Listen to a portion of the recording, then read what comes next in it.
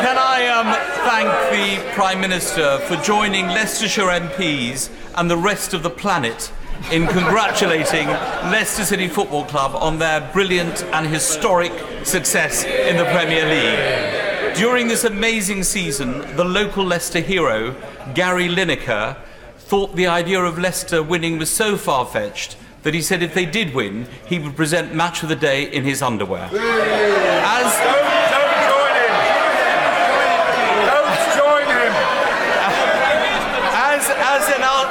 As an Aston Villa supporter, and my commiserations to the Prime Minister on their season, does he agree that in politics, as well as in football, when you make a promise, you should keep it?